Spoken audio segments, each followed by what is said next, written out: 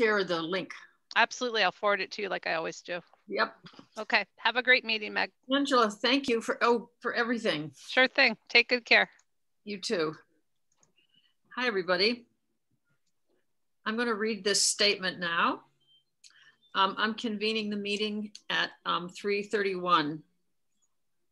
Pursuant to Governor Baker's March 12th, 2020 order suspending certain provisions of the open meeting law, GLC 30A, Section 18, this meeting of the Participatory Budgeting Commission is being conducted via remote participation. And I'm going to take attendance now and just ask everybody to individually say here if you're here. John, I'll go in the order I see you. John McCabe, hand raised. Meg Gage, here. Liz Larson. Here. John Page. I think you're muted maybe, John, or at least your lips were moving, but we didn't hear anything. Muted. I think his mic may not be he's got earphones on and maybe the mic isn't connected. Yeah, John, we're not, your screen says you're not muted, but we're not hearing you. But we saw you nod, shake your head. No. Well, we see you're there. But try to maybe, yeah, well, oh, I think I heard something. You're there for a second. Oh yeah. John Fensky? I'm here. Kathy Shane? Yes. I'm here, great. Let's do a review of the agenda here. I'm just gonna say, John, there's usually a choice of use your computer audio or use your headset audio or something somewhere. Do you see it, John? Can you hear us? Okay. Oh, there. That should work. Yep. Thank you. Try to be fancy with these headphones, and apparently it does not want to cooperate. Well, yeah, sometimes it works. And yeah. All right, so let's take a quick look at the agenda, and which are right here. We have two goals at this meeting. One is to discuss the terrific notes we have from the interviews of staff and committee chairs, and then to determine how to use these insights in affecting our consensus memo that we're working on. We'll determine the minute taker. I'll be happy to take minutes this time, although I'm not going to actually write anything down during the meeting, but thanks to the video, I can do that. We want to approve the minutes and then discuss these interviews and then discuss the implications of these insights that we've gained on the memo, and then topics that we didn't reasonably anticipate, of which I have 4. There was a suggestion from Paul that I don't want to discuss these now. I'll just tell you what they are so you can be aware. Paul suggested that we update the council sooner rather than later rather than waiting till our final report, just to keep them in the loop, and use your guidance, Kathy, in doing that. Should we share all the meeting notes with everybody who was interviewed? I thought would be helpful. Scott Mersbach is still interested in an article. And then what about our public forum and meeting? And this one here may be a little, maybe I'll cross that out. That may be premature. And I have our final meeting. I've listed all the possible meeting dates between now and when we have to get this report in, and I think there are only 6 more meetings, unless we change our schedule. Any changes to the agenda? I have just a total, if we're saving these, Sean's name is not spelled right. Oh, thank you. Oh, right. There, the N, right. I do that quite often. I put the N in the wrong place. Yeah, I can, whoops. Just, you can fix it later. I just thought if we want to keep a record of it, we'll keep it. Yep. Well, mango now. I'll get it. I'll fix it. Thank you. Any other changes to the agenda? Okay, let's take a look at the minutes. Stop share. The minutes have 2 parts. The beginning and the end are the actual minutes that John took. In the middle of them are Sean's interview. And so I wanted to see if people have any comments on the minutes in terms of corrections. I think we can comment on all of them. We don't have to comment on everything that Sean said that we may want to discuss in the context of our core work, but just in terms of accuracy or things we want to point out. I have just a tiny typo. It's under Sean's interview thing. It should be PGO, Parent Guardian Organizations. We do not have parent teacher organizations in Amherst. Okay, thank you. Where is that? Where, do you remember what page? I don't have them in front of me. It's on the first page of the section that's Sean's interview. Okay, thank you. I wanted to draw attention to page 3 and something Liz said that I think is important to do at this meeting, which is the bottom of page 3. I'll just read it. Liz would like us to decide during this meeting now, the 4th of March, on the form to present our individual contributions to the discussion of the report of the memo at the next meeting. So at this meeting, discuss how we want our ideas about the final memo to be incorporated into the memo at the next meeting. It was a little complicated, but I thought it was important, and it's basically what we've agreed to do. I'm sorry, Meg, I was focused on, so it's PGO instead of PTO. And Yeah. You're saying, do we need to change, or were you just commenting on the point that I had Liz making in the minutes?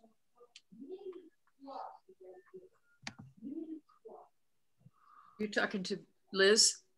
I'm asking you about what you just said, that. I'm not changing anything. I'm just drawing attention to what Liz said, which is important for this meeting we're having now, and it's reflected in the agenda. Right. That's all. I think minutes are good to remind us, not only to correct the typos and stuff, but to remind us of what our plan is. I guess you can see that I'm getting more and more aware of the limited time we have, and eager, as Liz was in her comment, to move things along. So let's, all in favor of the minutes with that one little change of PTO to PGO? In favor? Okay, I see hands. Kathy, everybody unanimous? Yep. Yes. Yes. Okay, great. We approved the minutes. So now we're going to go through each of the interviews, which I thought were really helpful. We learned a lot, but I thought we should, my proposal is that we'll go one at a time through each one, and first give everyone the opportunity, if they choose to take it, to make any comments, just to be sure everyone has a chance to ask their questions or make their observations, and then have a discussion on those notes, all of us together, and then move on to the next one. And after we've done the 5, to talk about them as a whole. I don't think that'll take that. It sounds like it might take long, but I don't think it will, because I don't think everybody will have to be wanting to comment on every one. Does that sound like an acceptable process? Anybody object to this? I think that's fine. So what order? Where would you like to start? How about Lynn? We start with Lynn and Paul. Does that make sense? Okay, I just was wondering with Lynn, didn't we discuss the Lynn ones at an earlier meeting, or maybe not? I don't think so. The notes were from the 15th. And did we discuss the Lynn one? Yeah, I thought we did. Yeah, I thought we had to. Okay. We'd looked over it. Okay, well, let's just see if anybody has any to recollect, to remind ourselves of what she said. There's some themes in what she said that other people said as well. Let's just go around and see if people have anything they want to say. John McCabe, anything? No. Liz? Nope. John Page? Kathy? Nope. John Fensky? I thought one thing that was important and that other people echoed as the challenge of survey data and encouraging participation, making the challenge that the data is accurate and not just the most upset people or the ones who always have a strong opinion. That was a theme that I think came across in a number of these, that the challenge of getting input that's balanced and informed. Any comments in general about Lynn's, what Lynn had to say, if nobody has individual comments? No, and Meg, I do think we sort of should step through them quickly, but that is a theme on who comes to meetings, who does public comments. So it's broader, but I think it was in particular when and if we're writing up the document, the notion that any kind of survey, and I've been involved in many, has a participation bias. And the big thing that's happening, if you do phone, running into all sorts of problems. If you try to do, an online form, you have similar problems. So we shouldn't be thinking that there's some magic way of getting input from people we don't often hear from. I mean, I think that is, it's not that different ways get more people involved, without a doubt, but there's not a magic way. Right. So this is part of what we're observing now as we look at these different points of view. John? Yeah, I just wanted to say that in all three, Lynn's comments and Paul's, and also Sean's to a lesser degree, I felt, how can I say, a lot of cold water thrown on my ideas about consultation and facilitation.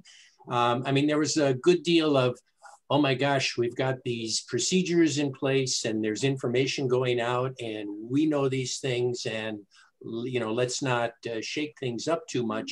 But I think they had some as Paul and Lynn especially had some very sensible comments about the limits of surveys and the limits of doing things differently.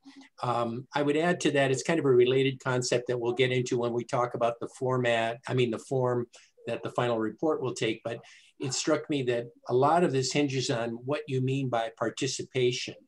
I mean, it can be a blunderbuss word. And, we started out with participation just meaning this idea of the pot of money that people vote on, how it's used. And we've tried other things, but I'm just saying that I'm finding what Lynn and Sean and Paul say make it problematic to engineer, as it were, new forms or better forms of participation. Mm-hmm. John? Yeah, but in relation to what John is saying, though, John, you can say something different if you interpreted. Her name was Gloria that we interviewed. Yeah. Yeah. The CDBG chair. It was. There's very little participation at CD, though, from what I could tell. It is a pretty closed process. So, I mean, when people say, well, gee, I don't know what we can do. She was actually, it was interesting because she said we pretty much fund the same, not entirely, but almost the same projects year over year. I asked about other programs. Do they throw their name in the hat? They often don't. I think that there might be some recognition that for new people to come in and request money, it's going to take money away from some of their allies in another organization. But it just seemed like an almost completely closed process. And I asked her, I wasn't trying to criticize her by any means, but I just said, is there any, do you see any advantage to trying to open this up? And theoretically, but practically, I don't see it at all. I was kind of surprised. Can I ask a clarifying question before I call on Kathy? Are you saying, John, that she didn't think it could be opened up or it shouldn't be opened up or something? I don't think she thought it shouldn't be opened up. Now she seems really, I mean, it was a really pleasant conversation. She seems like a really interesting person. Yeah. She's been doing it for about 4 years. She was new to it when she came in. And I think she became the chair. There was a much older group, not to say that about us old folks, but there was a much older group when she came in, and they slowly cycled off, and she became sort of younger old hand that is now in charge. No, but it just sort of seemed like there was a, I don't want to say use a critical word, it seemed like there was an element of sort of acceptance for the process the way it is, even though it's not really open to a lot of new participants. It's just not. There's a set pot. There are a lot of rules that do not allow for the kinds of things that we're thinking about for the most part. But not even, there doesn't even seem to be room for other. I asked her, does ABC House ever put in? Nope. You know, I said, are you surprised that there are so many groups that don't put in? And she said, yeah, I am. And I said, well, why don't they? She said, I don't know. So Kathy, and then Liz, and then John. Cool. Okay, yeah, so I want to respond to what I think there are two ends of a spectrum here. One was in the conversation with Lynn and Paul, it was more formal surveys, new, bigger ways, as opposed to, are there ways we could improve participation in various ways? Because I think what we heard certainly in the CPAC discussion with Sarah and Ben were a receptivity to our thinking that what would happen if the town had an information session saying these pots of money are going to open up on such and such dates. Here are the kinds of things they consider. Get your ideas in, and we could help you figure out where you might fit, and then we could direct you in the right way. There was a positive response to that, and Sam went a step further, saying, you know, some things might fit better somewhere other than CPAC. So it might be good if the departments had an information session at some point, big departments, conservation. Because what they pointed out with CPAC, which is a bit like CDBG, they have earmarked ways they have to spend money within some limits. And so if you come in through their door, you have to fit.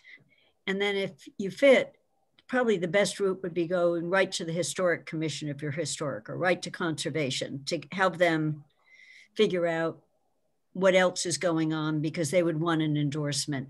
But people wouldn't necessarily know that. So they were open to leaving the open period open longer, thinking about getting fact sheets out, thinking about a bigger kind of thing on where are there opportunities for this, where CPAC would be one of the opportunities. So, so they were particularly open and interested. So I think maybe what I think, and I was in the Gale interview, so Liz, I want you to speak too.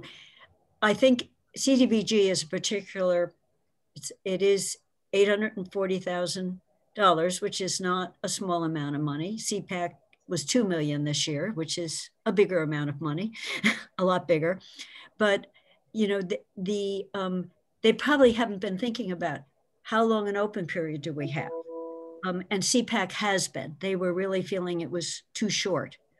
You know, and what kind of guidance or help if we get an inquiry from someone who's never been here before? How would we find those people? So we found a group that was starting to think that way, you know, a Facebook page.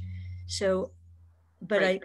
I think otherwise, they also said, we fund, a lot of money goes to the town and to a few big groups. We don't get a lot of outside, but they weren't closed to the idea that it could be more open.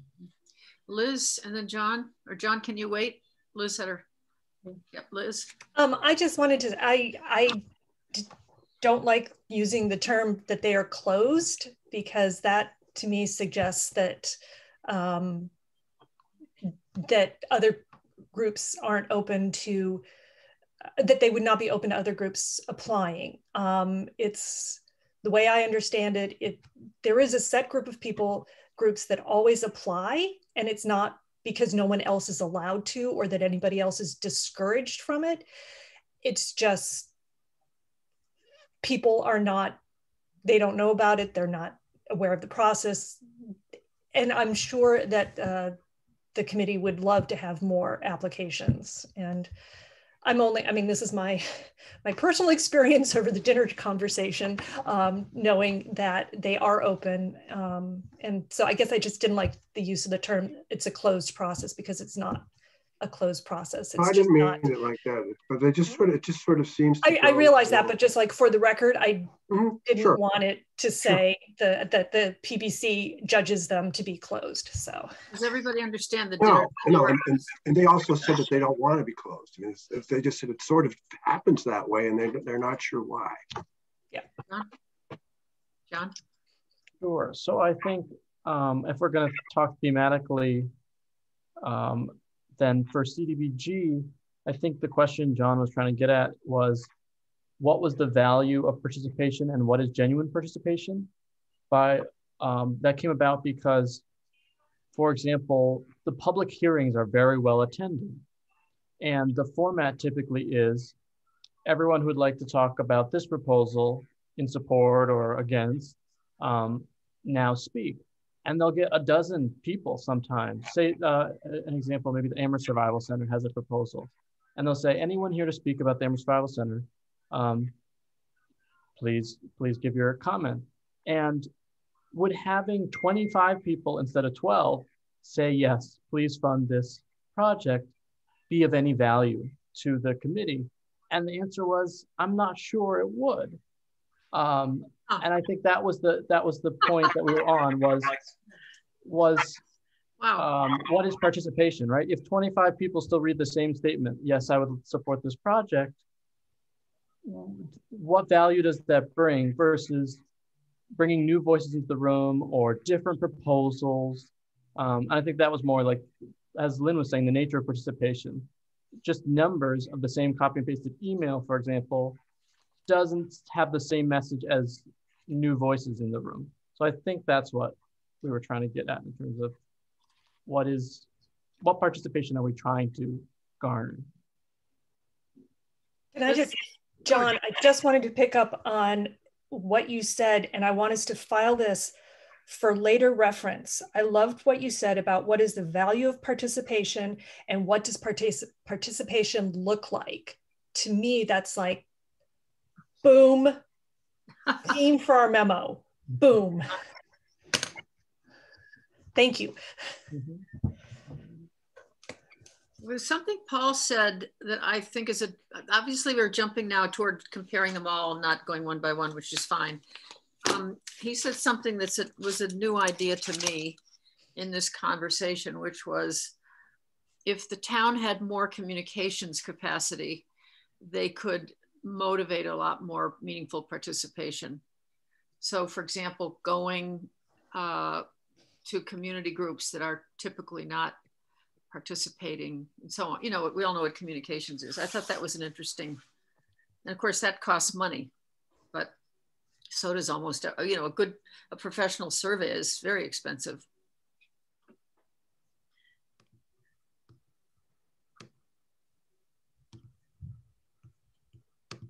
And but Meg, that I don't know anyone else. Just one of so again, I'm being influenced by the conversation with Sarah and Sam. You know, they've been thinking through how do they communicate and do more outreach. So one of their thoughts was come to district meetings.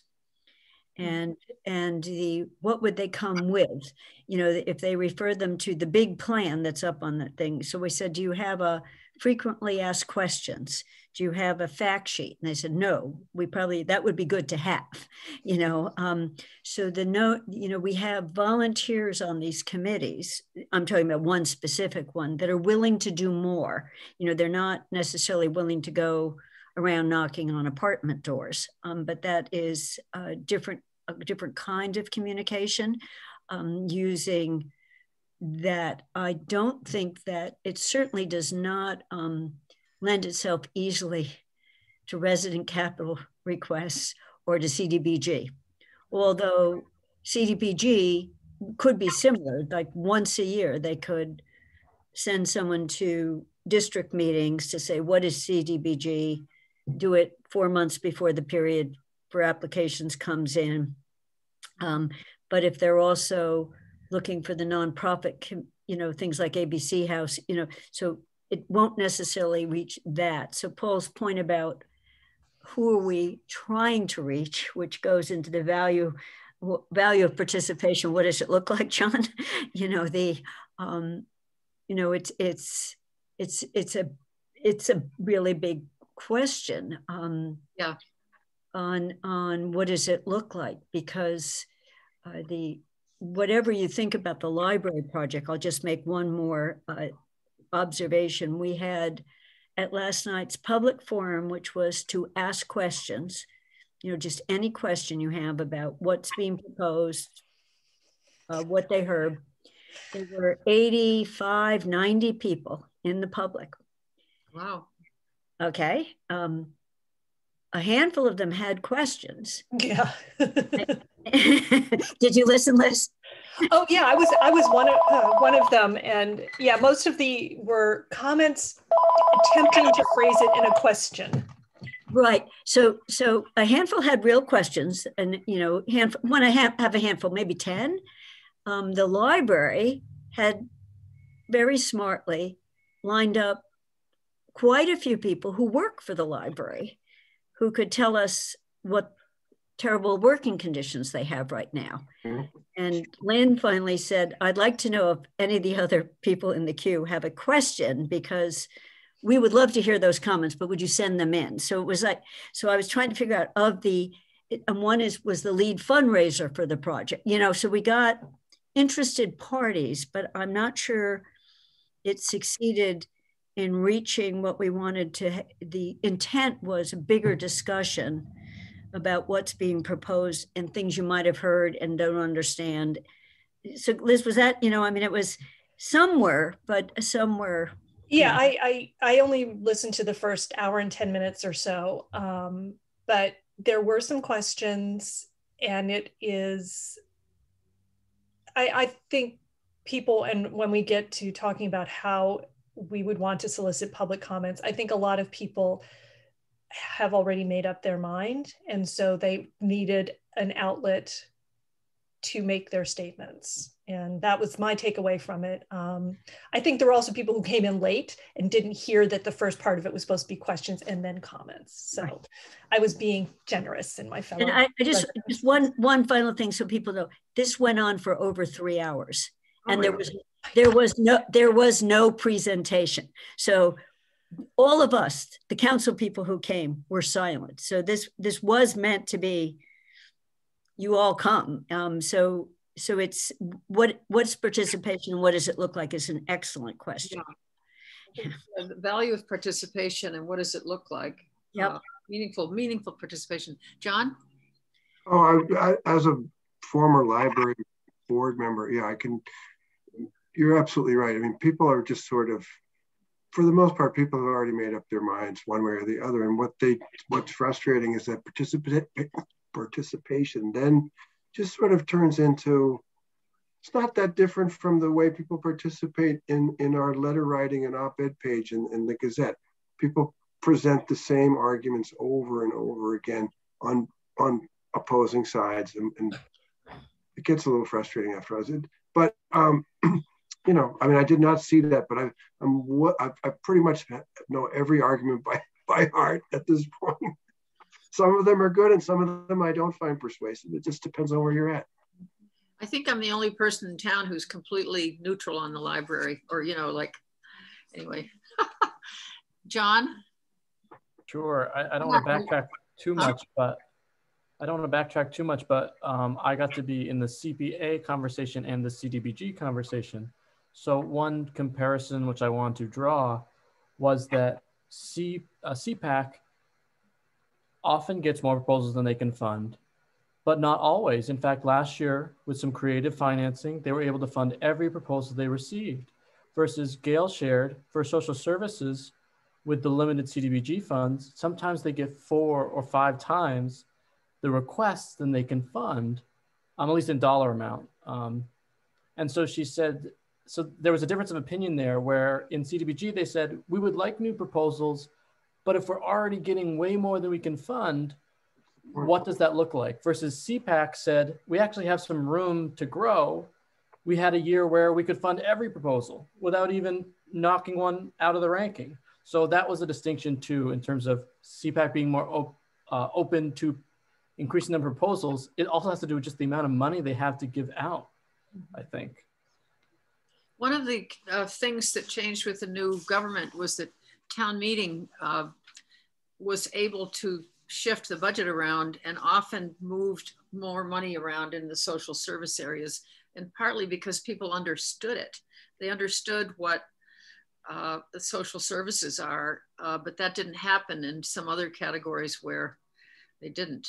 And the other funny thing that always happened in town meeting is we'd have these discussions about $30,000 for a translator or something in social services, and multi-million-dollar school budget would be approved without any comments. But that people, yeah, anyway. Other comments? I think it's helpful to go back, and because we didn't really look at each interview in detail, if people have other comments about any of the particular interviews. Any more comments on any of the things people picked up?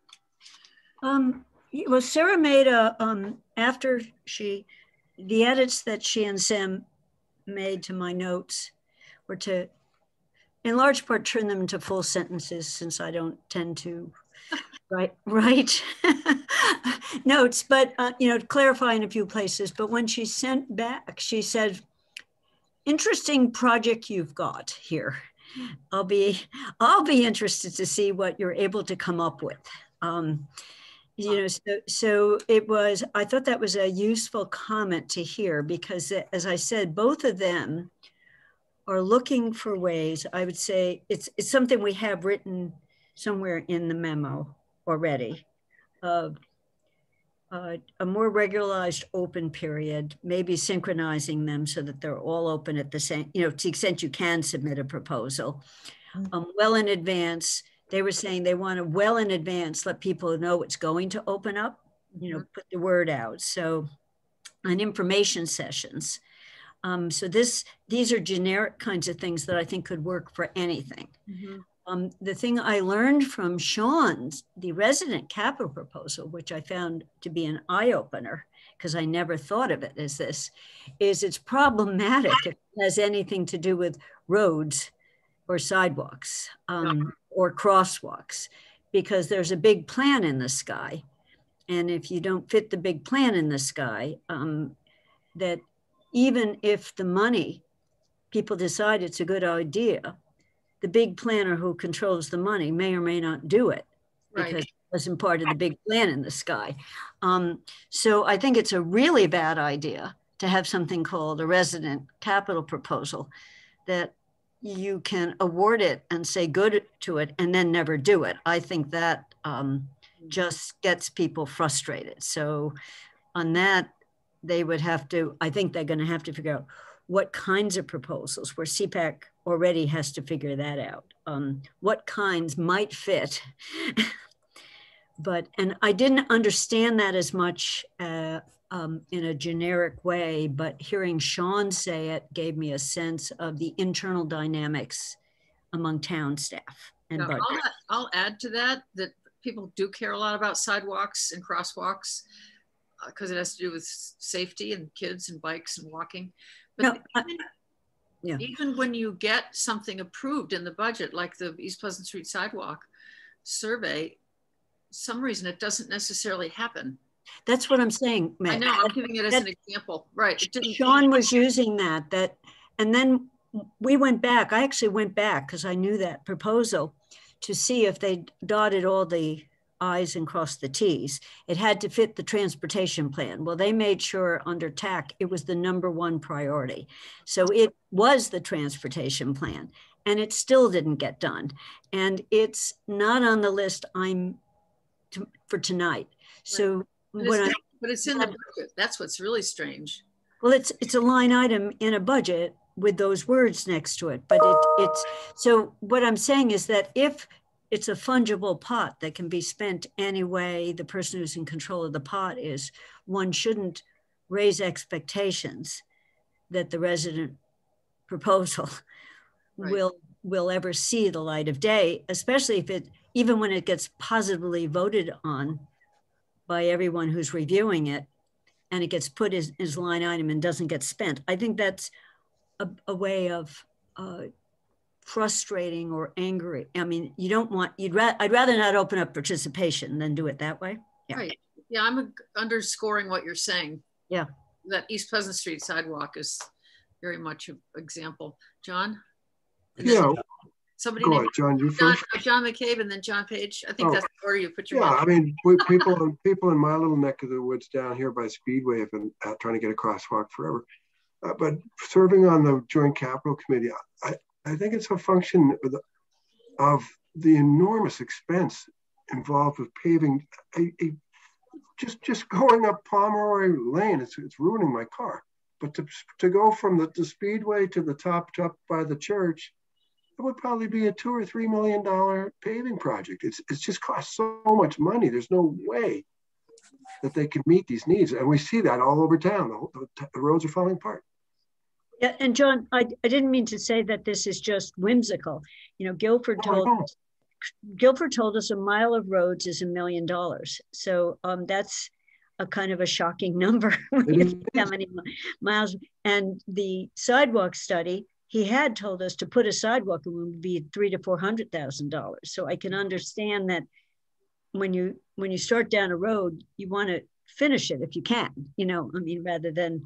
But I'm just saying that was an eye opener to me that some things could be requested, viewed positively, and then not happen. Funded, yeah. And so it should be circumscribed in such a way that people understand. Right. I agree. Yeah.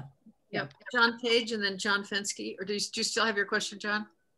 Yeah, I just thought a theme that's going to continue to come up is expertise and staff support. So with roads and sidewalks, it's still not clear, but I think the assumption was that because engineers are involved and there's a detailed, complex matrix of funding and process behind that, part of that's going to be left to the experts. And so that's a theme that's going to come up and again. And with CDBG, the one thing that we found is Gail noted that a group of residents that weren't organized as a nonprofit or something like that would not be able to submit a proposal. And she also noted that, and it says it's on the website, if you're considering proposing, get in touch with Nate Malloy, the town staff person, because the reporting and the application is set up by the federal and state government, and it's rather complex. So that's another scenario where if you had residents propose something, even if it got that far, you really need a level of expertise. So then as we continue our work, it's going to be a question of staff support, and is that feasible? Because you need an expert to work on roads and sidewalks with you. You need an expert to work on demographic data for reporting for CDBG proposals. So I think that will continue to come up. Yep. John? So to these points, it strikes me that there seems to be a good deal of interest in DPW type projects, roads, sidewalks, whatever. And on the other hand, it seems to be its own separate domain.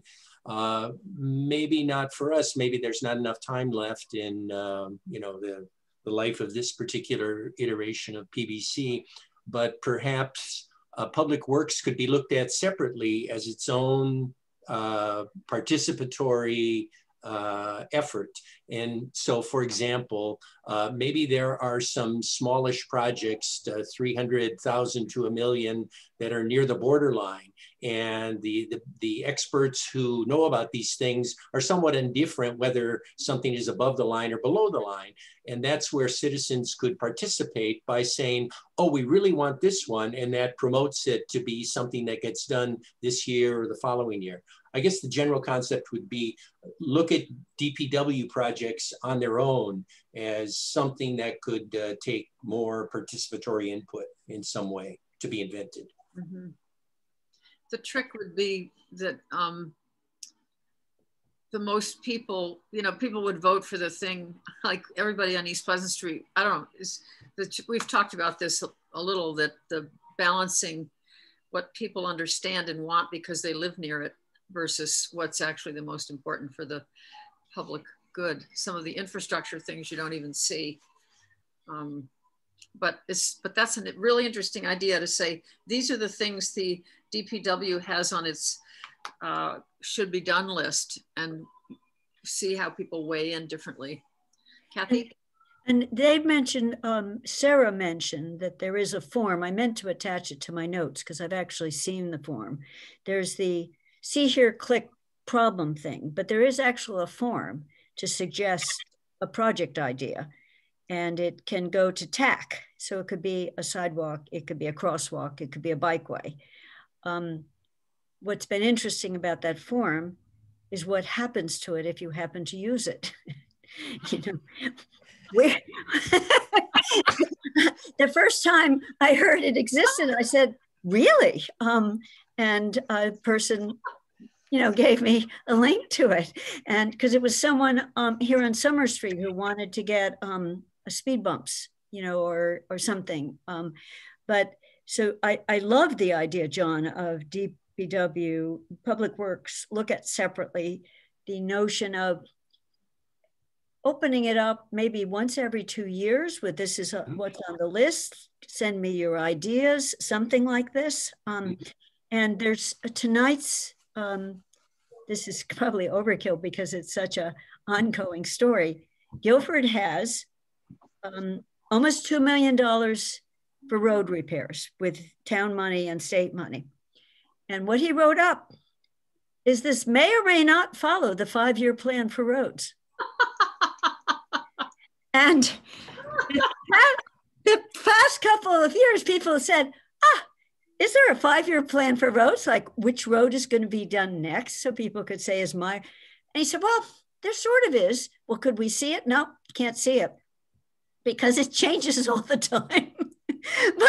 But it was an interesting comment that it might or might not. But I think that's partly what people are asking for is if, is my street even on the list, or is my crosswalk, the crosswalk down on 116, I have been at TAC meetings where people talked about needing one and slowing down on that thing. And parents came in where their kids were almost hit or one child was hit, and it was ranked really, really high. And then they were saying, what does it take to get a crosswalk? What does it take? And so, but I think it takes money. It's not as expensive as an intersection or a sidewalk. Right. It's paint, right? Well, it is paint. No, it's cutouts also. Yeah. But the one that got installed up here on Coles Road, where the new apartment buildings are, I asked, that went in so quickly, and I said, how did we do that? And that was part of the developer. Developer had pledged to do that, so they did it. And it went in really fast. So I'd love to know how much it costs, because it's a really nice one with a blinking light. Yeah. But I love the idea of DPW being could you periodically and let people know, give me your ideas, give me your priorities, and see what's on the list and what's not on the list. Is there really a list? Well, no, there definitely is a list. It's just we may not know what's on the list. There is a list. Yeah. And I really sympathize with your point of view that to get people excited about a project that will happen at some point on their block or wherever is going to be discouraging, because I think the reason the list changes so much is because the roads are so subject to you know, a water main break or things that just destroy the road, and then it becomes a priority overnight. You know, other things get bumped, and Or a tree blows over. yeah. You mentioned see it, click it. I've used that a couple of times. That works really well. Then they come back with other things in your neighborhood, tell you about other things that have been reported. I think it's great if that model could be adapted. Yeah, I like to see it. You know, people don't know enough about that, but other people, when I was running for council, said they got their pothole fixed because they used that device. And someone else says, my pothole will never get fixed. I said, have you ever seen this thing? You know, like take a picture of it and send it in. It's not just important people who get their potholes fixed. It's I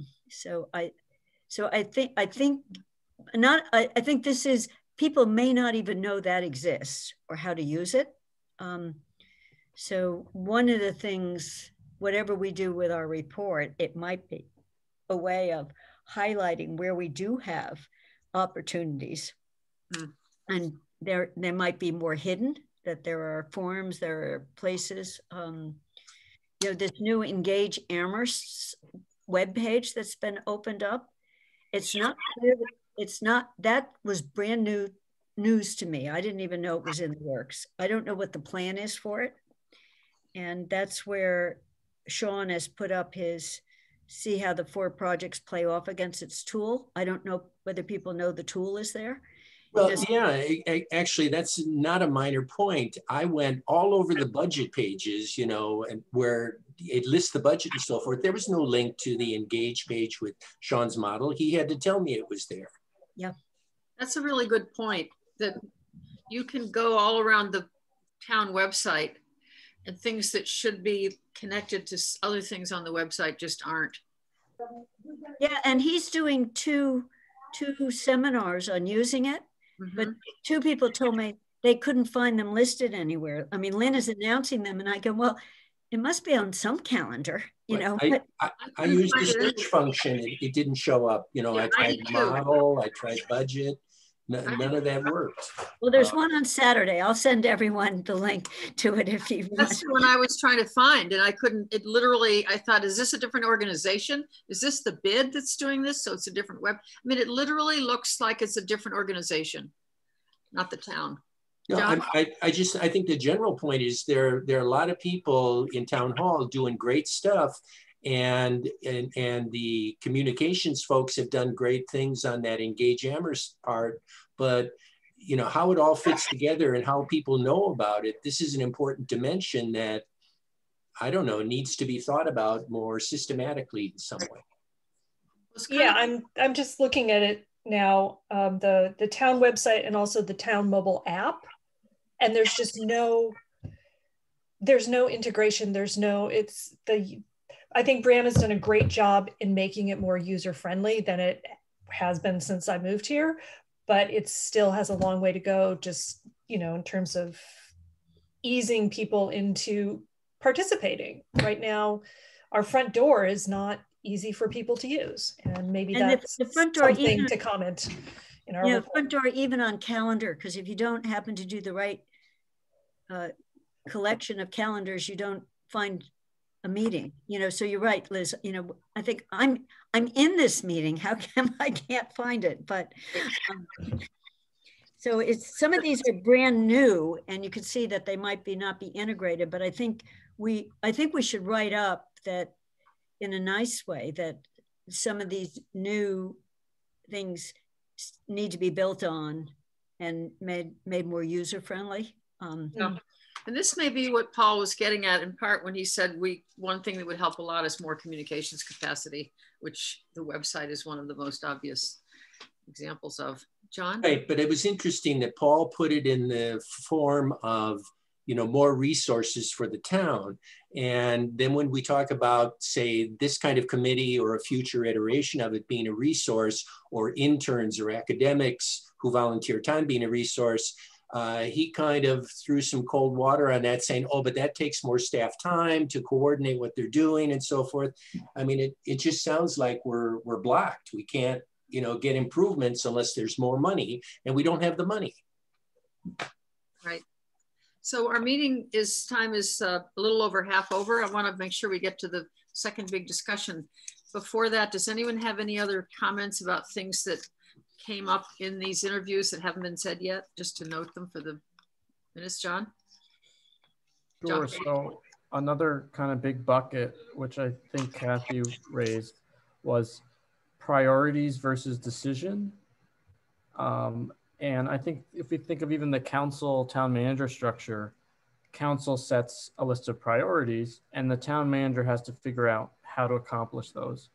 And I know Gail said for CDBG, people don't often participate in their priority setting meetings. You know, those are less attended than the hearings on projects. So that's an area where more people could come to. What are the priorities for the year? And so that could be true across the board. It's less of the traditional PB being involved directly in the decision, but there's lots of avenues to influence what the priorities are. Even this infamous DPW list, there's lots of avenues, but people aren't getting to use them. So if we can figure out a way to connect more people with the access points to identify priorities, then those priorities should be in good government reflected in the decisions that are made. Wow, that's interesting. I like that, John, and it's really interesting. Keep these thoughts. I'm taking my kind of notes, but it's a section that points out there are these moments, and again, people don't know about them. So how can we get, with not a lot more staff, so it's not a staffing issue, it's just how can we say in a central place, a combination of each year we open up for ideas in a few different places. Each year we have a priority setting. Here are the dates, and have it on in an easy to find somewhere. If you're searching for, if I want to, I have an idea for something. How do I, and when do I, or I'm hoping someone has an idea for something. Yeah, it would be nice to be able to do that. I don't think, and the contrast with what you just said with CDBG, CPAC said they never do that on priorities. They have to spend a minimum of 10% in 3 buckets. And then they're basically waiting to see what comes to them. And that's their constraint. And they make judgments on the value. They said they could have policies, that this year we want to do more here or more there. They haven't. The council could, with public input, say that we wish you would do more on affordable housing, spend more of the money here, but the council hasn't. It could, so they just were saying that just has not been the practice. So there isn't a point on CPAC that you've just described that CDBG has. There isn't. They just don't have that. Let's have a brainstorming on if we only got the proposals, what would we like to see? Yeah. One thing that hasn't been mentioned, I'll just quickly mention, that came up in both Paul's interview and Sean, was both of them were very, said fundraising or bringing in outside donors for projects is very doable, and they do it all the time. That's something I know John McCabe and I are interested in. And I regret we haven't had the time or maybe the appetite to think that through, but that might be, and I certainly don't think we can go out and do it right now because of the time that we have it, but that might be a recommendation for down the road. And some of us have a lot more experience than others in that, so that, anyway, they both were enthusiastic. Yeah. I just think it's an important hook to put in, even if it's just a vague line about, to get people's juices flowing. I mean, we have a lot of academics in this town who know how to bring in money. We could do that. Yep. I just heard, there's so much, you just have to do the research. This is sort of unrelated, but it's for the town. I just heard that the Massachusetts Department of Public Health gives grants to towns and cities for co-responders, social workers who respond with the police, like they fully pay for co-responders. And maybe everybody knew that, but I didn't. Well, see, that brings up an interesting point. In order to effectively do fundraising and grant applications, that really needs to be somebody who, that's their job. And so we're getting back into the staff support of such a program, which, you know, ideal, I think that's great, but I just know from my experience, yeah, you need to have people who are on top of that and are looking for it and following through on everything. So that would be another, down the road when we've got all the staff support to do it, we can add that, but. It's a job for sure. Yeah. But there's a lot of wealth in this town. I'll just say there's tons. And anyway, so it's just something to put in the back. It's not for this, something to work on right now, but it's definitely, I think, as John and I may be the only two strong advocates, but to put. Well, Meg, if you found that, it would be worth you sending a link into the Public Safety Committee. Because one of the issues is, you know, and I'm hoping they already know it. The police do have a big grant that is an ongoing federal grant around this that funds people. But I didn't know I didn't know the Massachusetts Department of Public Health also has them. One other thing just that Sam raised that had never occurred to me, and I don't even know whether it fits. But we have properties, meaning the town of Amherst owns properties that are not currently being used at all and or are being underused. And we've just done a capital inventory, meaning we, the town, that shows you all of those. So he said, what about soliciting community ideas for how the building might be used? And so he has the South Amherst School and would love to see a community center with arts and workshops and rental spaces in there. And then that mentioned the North Amherst School. That's a different kind of piece that the town could do to get ideas, where the old Hitchcock Center, which is falling down next to the Common School, is a town-owned property. We have a list of them. So, I mean, but it was an interesting outside the box because it wasn't CPAC, although CPAC money potentially could be used if it's a historic building and someone says it's historic and important to renovate it to be used in this other way. So I think his mind was going toward, and maybe there's funding to do that, but he clearly has some ideas personally on what to do with a piece of property. Yeah. And has nowhere to send his idea. Was it where would he send his idea to? That's actually an interesting dilemma. If people come up with creative ideas of any sort, where do they, you know, where's the place to bring them?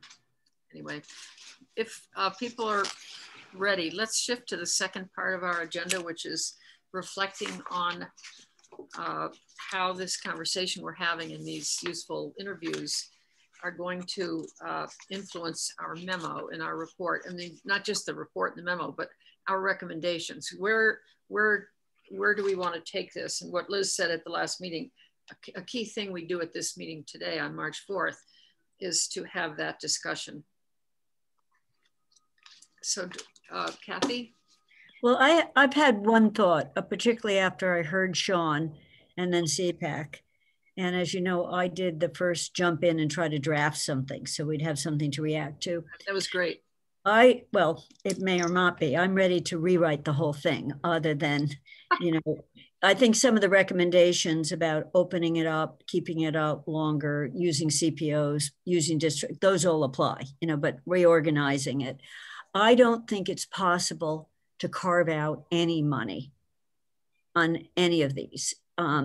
So there's somewhere along resident capital, could we say up to 50,000 a year and there would be a commitment to do it or to some piece? I think for different reasons on those, that is not possible. So I would remove that idea from, my thought would be, I would just take it out of there. You know, a protected pot of money for people. That doesn't mean there's not money to fund resident public ideas, you know, but it wouldn't be a designated pot of money. I do like the, Liz, did you raise it when we talked to Sam? I couldn't, when I looked at my notes, one of, either you or John said we had this idea of you come in through one door where you send in your ideas and then we figure out, oh, that would fit over here or that might fit over there. I think that's a good idea. You know, some central flow where you could come in through the other door. You could always come in through the other door, but so I think that's a good idea, that it might give rise to more resident public generated projects. But I personally think carving out will not and cannot happen in the foreseeable future with these big projects starting to move, where Sean's little, what if we try to do all four of them, puts every operating budget on a diet that they can't live with. You know, there's just, we're so squeezed over the next 5 or 10 years that we're not going to be carving out money. So I just want to make sure it's the carve out that I'm talking about, not that these processes couldn't work a lot better. So that's one thought. The second is we should have a longer section that has all the thoughts we just were talking about. Mm-hmm. Better ways of integrating things, finding things, where there are communication, letting people know where they can send things that, or look, we discovered things we didn't know existed, and it shouldn't be so hard. So that's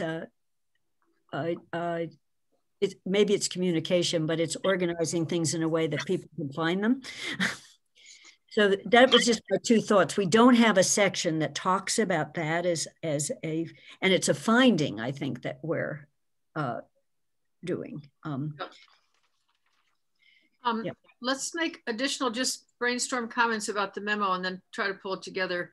I have one suggestion, which is inspired by what Liz is pulling up, what John Page had said of not necessarily a long and meandering, but some kind of opening section that reflects the general challenges of, you know, what is participation, what is meaningful participation? I'm just trying to find where John said it. Well, I'm not going to find it, but some reflection on the insights that we've gained that are about the cost, about the challenge of people weighing in when they actually, only when they care about something, the difficulty of measuring opinion. Just, it seems like we've made some observations that outlining them briefly even demonstrate how challenging this topic is. I see Holly's about to land. Yeah. Liz? So building on that,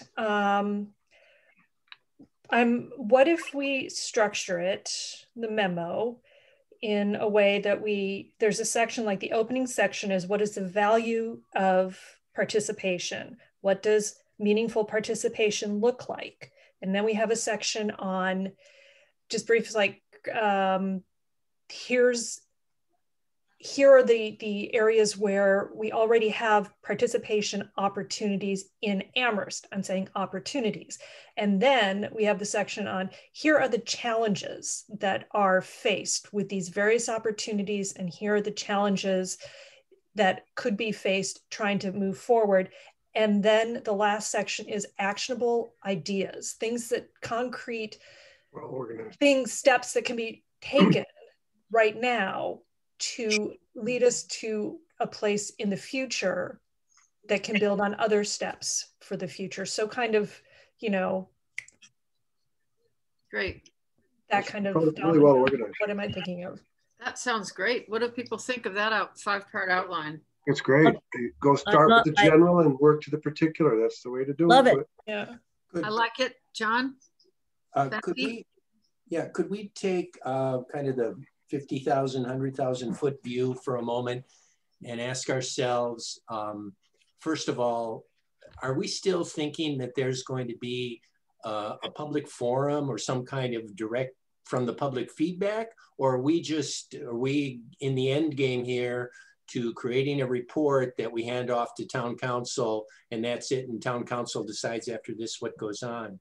So second 50,000, 100,000 foot question is, are we going to try to, as it were, accomplish or establish anything in what we give to town council? Or is it really a collection of ideas? We've organized things. We've said, this is what we've looked at. This is what we think is feasible. But town council, if you want to do anything, you know, you have to make decisions about this. I'd be curious to hear what the rest of you think. What is the overall purpose of this report or memo that we're working on? So I've always understood that our purpose is to look at whether or not participatory budgeting could work in Amherst, not to design a program to make it work, but whether or not it could work. So I'm imagining this memo as, here's our research, here's what we've looked at, here's what we conclude, here are some areas where a future structural committee who's setting up such a program could take and run with, but we are not. So that's why I don't want to shut the public out in this, but I don't know if we have anything for the public to be giving us feedback on, because we're not setting up a structure. So that's not what I've been thinking. Can we put off just for even a few minutes, if not till the next meeting, the question of whether we're going to have a public forum? Because it seems, based on what Liz just said, that'll grow out of what our report says and what we're recommending or not recommending. In other words, if we don't have anything we need feedback on, we could give a report. I don't know, it just seems a tad premature. I like talking about, John, though, the purpose of the memo. But let's discuss this however you all want to. And I just asked, you said there were 5 parts. I've only wrote down 4. I put so the value. Do you want to do I have the value of participation. What does it look like? Oh, was that the second one? I thought it was value. What does it look like? As you had as 2? Okay. What are the opportunities? Well, I don't know if they're 5. This is just what I wrote down. And the opportunities now. Challenges and actionable ideas. Okay, because I heard 4. And I just want to say on actionable ideas, I thought it could be, when you made that big category, Liz, I really like it, because I think it's what we can do now over the next few years. And these make what we've got now work better. And then getting ready for the future. So it's just 2 parts, that we're, and what we could do now. And we should sort of I would love it if we implemented some of our ideas and we said 4 years from now, let's talk about what happened because of that. Did we, did some new ideas come out of this? Some people that we had never heard of got together in some terrific projects, whatever. It would be nice to sit back and kind of look at it. Yeah. John? Well, yeah, there's also the possibility that some, what's the right term? Some money could fall from the sky, or somebody with deep pockets could say, hey, I really like this idea. And yeah, we should have things that people can vote on, or I don't know, or John is able to convince a local academic to really get on top of this.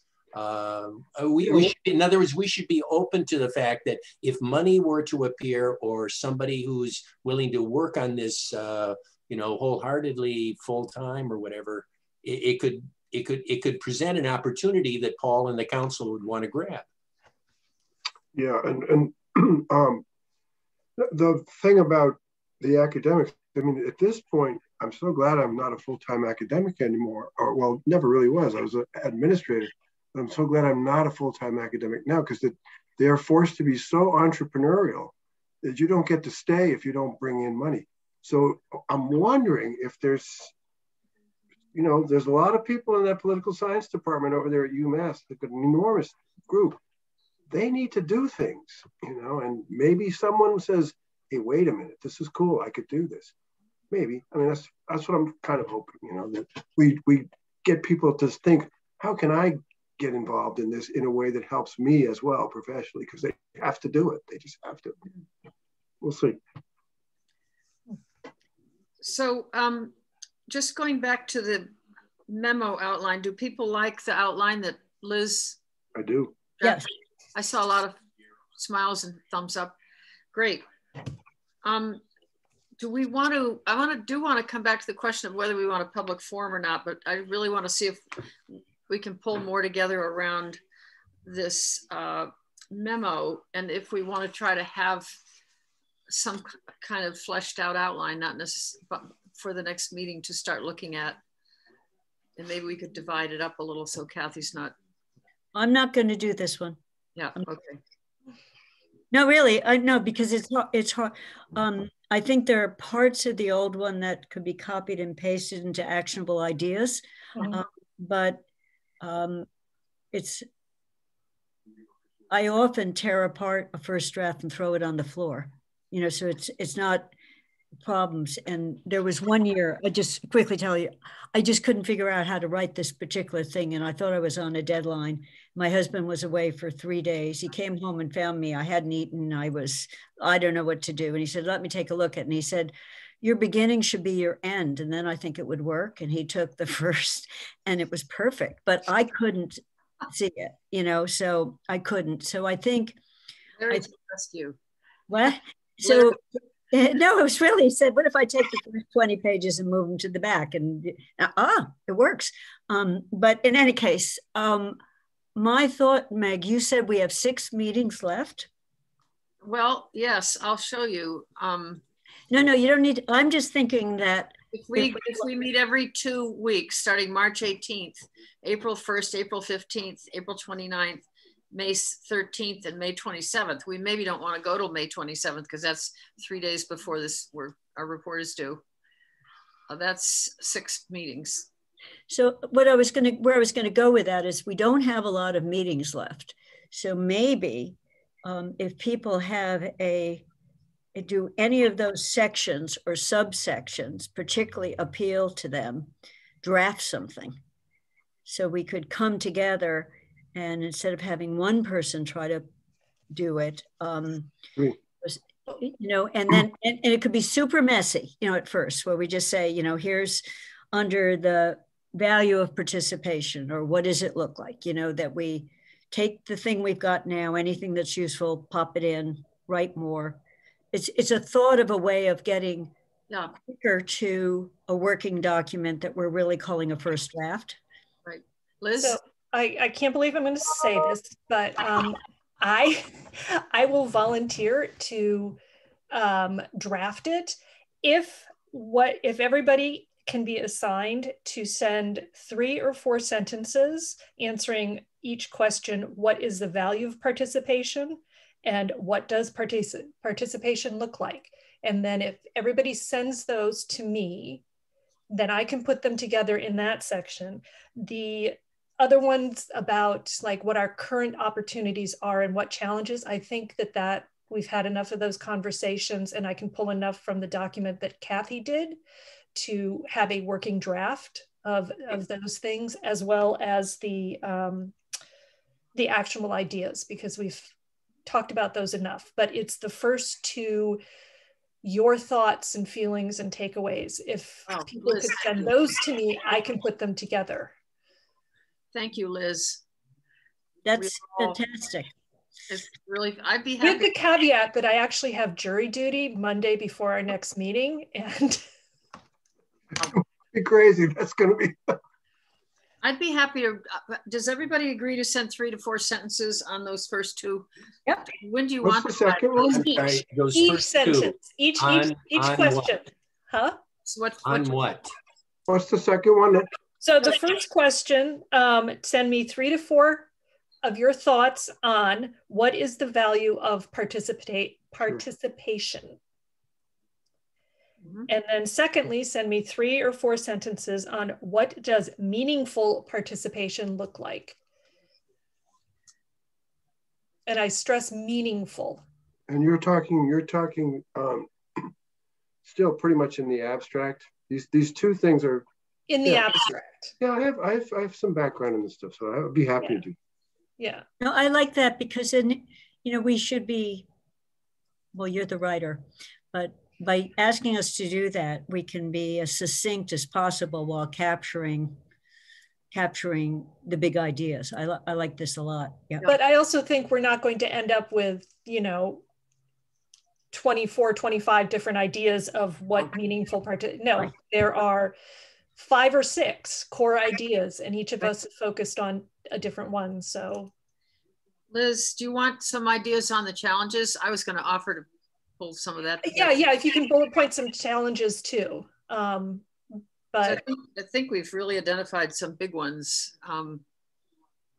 Deadline? Yep. Deadline. Weekend before our next meeting? Really? Not sooner?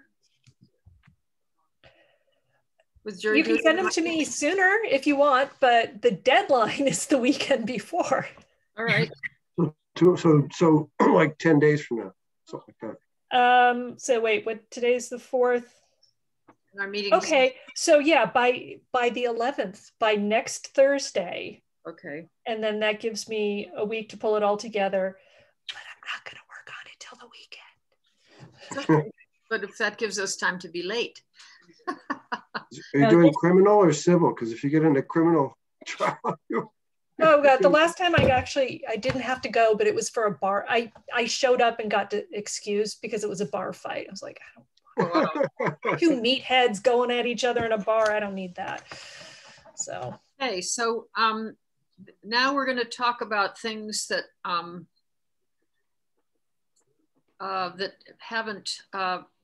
that I didn't think of 48 hours before. Paul suggested that we should give the council a heads up, either with a short verbal presentation, working with Kathy. I'd be happy to do that. Is there someone who'd like to do it? Excuse me, Meg, are you talking about the note he put into the email to you and me? I can't remember where he said it. Well, he said, okay, I'm going to read it. I don't think this was sent. My only concern at this point is whether the town council is on board with where you are headed with your efforts. Kathy can guide you on that. For some, it may be news that you shifted from a fund that would be allocated by a participatory process to how to engage people in broader community outreach efforts.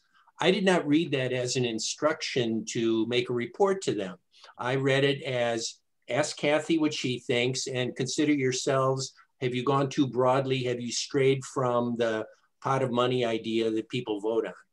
So why don't we have a conversation about that at our next meeting?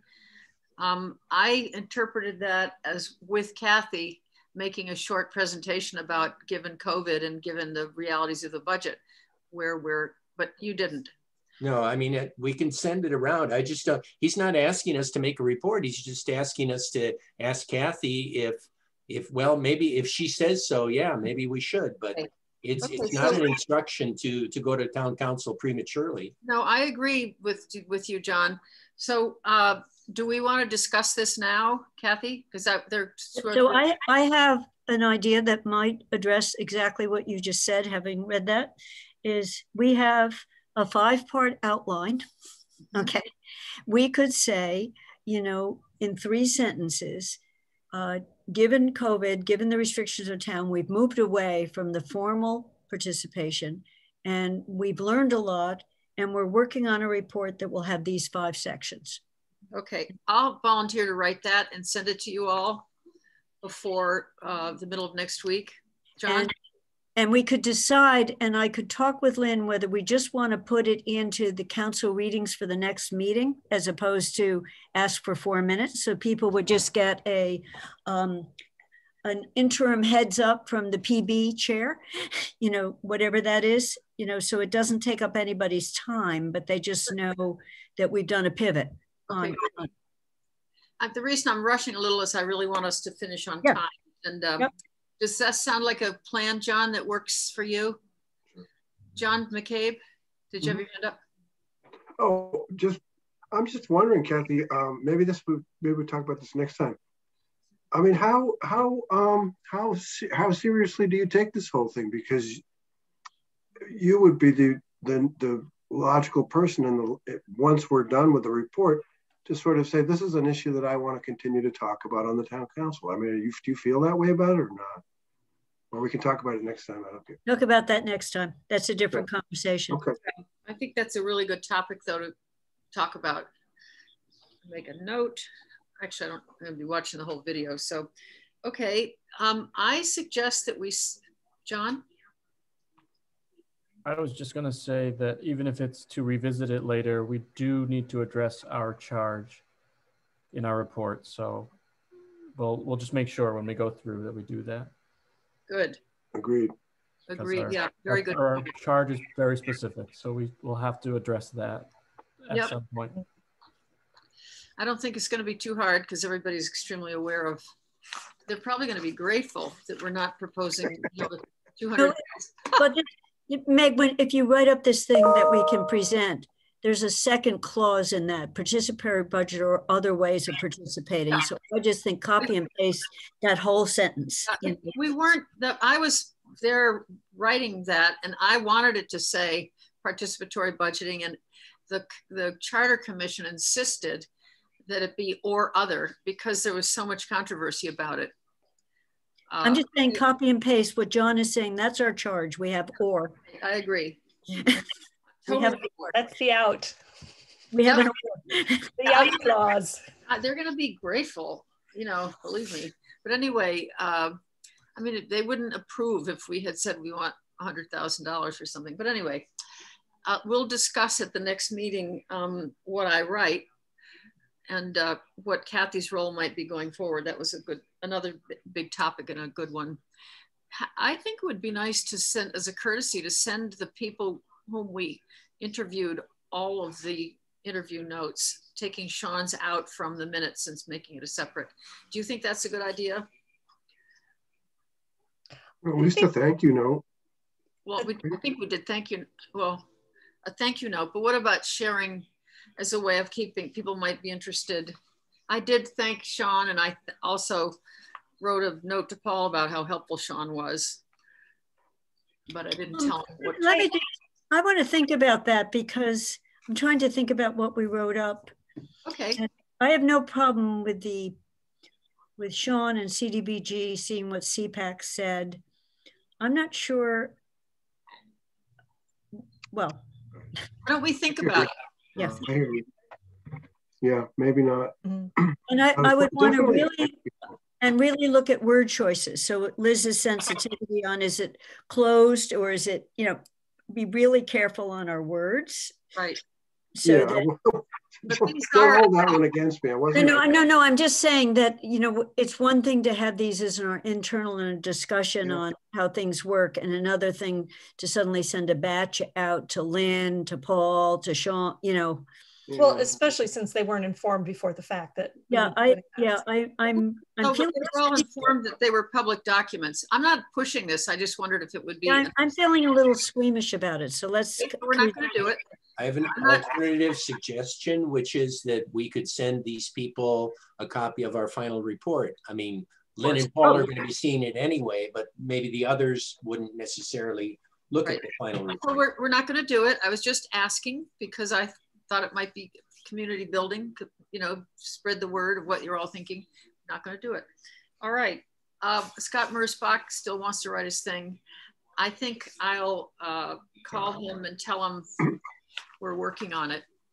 And we should have a memo very soon. And we're looking at, I'll just smooth it over unless anybody objects to that. No, I'm always in favor of keeping Scott at arm's length. Yeah, I've mastered you have to remember, he really respects off the record and background. And he's totally professional that way. So he means well. It just doesn't always turn out well. He does mean well, and it doesn't always come out well. All right, everybody, let's see. I'm looking at the other, these are the other things. Is there any public comment? I see no participants. So there couldn't be. Actually, there is one. Is there anybody, but I don't know who it is, but is there anybody, Holly, are you there? Holly's, she never came into the meeting. She's out in Hinterland. Oh, Okay. but no, she is in the meeting. She's in both places. There are 8 participants, yeah. It says we have 8 participants. Well, Yeah, let me just ask, is there anyone public who would like to make a public comment? I'm just looking at attendees. It's Holly. Yeah, this is the way that my students attend my class. They put up a picture and then they go play basketball. I'm just saying that Holly is out there also. Is she there twice? We have 8 participants. Yep, she's listed in attendees and in our group. Okay. Okay, that's why. Okay. So she just sent a note. I have no audio or camera. I'm in the participants room. If someone wants and knows how to, you're the host, Meg, you would have to bring her back in. If you click on her name, you can bring her into the room. Wow. I didn't know that until just now. Let's see, there she is. So she'll be here in time to vote to adjourn the meeting. Trying to bring her in, but move. Holly Bowser. Well, we're about to, okay, there, now she's an attendee. Sorry, Holly. You want her, no, you want her, bring her from attendee into us. Oh, I thought I did. Okay. Well, now anyway. you moved her out. You move her in. I'm looking at the attendee list. You want to click on her name. You're the host. I can't do it. Right. I might make you host just so you can do it. Promote me to host. Hostess. All right, I'm going to make you host. You can just promote me to host. Yeah, I become co-host. I'm clicking on it.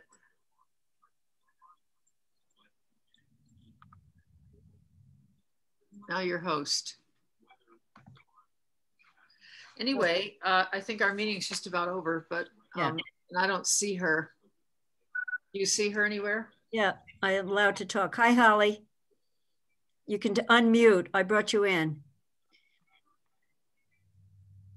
You're muted.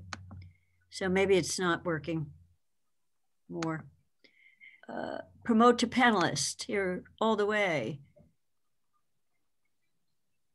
Holly is now joining, rejoining as a panelist. She's muted. Okay, we're gonna give up. Hi guys. Holly. Hi, Holly. I've been listening. I have this weird setup where I have 2 screens. If I open it on one screen, I go as a participant. If I open it on the other screen, I go in the right way, but I have no camera or microphone. So I've just been listening on one and watching on the other. Sorry. Holly, just for the notes, what time do you think you joined? Oh, I didn't join till like about 4:30. My other meeting ran late, but it's okay. I'm doing minutes this time. I just wanted to. Did you capture the Liz volunteering to rewrite the entire? I captured that part. Yes. Okay, good. That was the most important thing to hear. And you got your homework assignment? I did. I wrote my questions down. I have them written down over here. Okay. Sorry for the technical difficulties. Okay. So I'll make a motion. I think we're all done. This was good. We got through our agenda. I'll make a motion, Holly. Yeah, let's adjourn. All right. All Yay. Seconded. All in favor. right. Yes. All right. Thank you guys. Bye, everyone. Great meeting. Good All right. meeting, everybody. Thank you.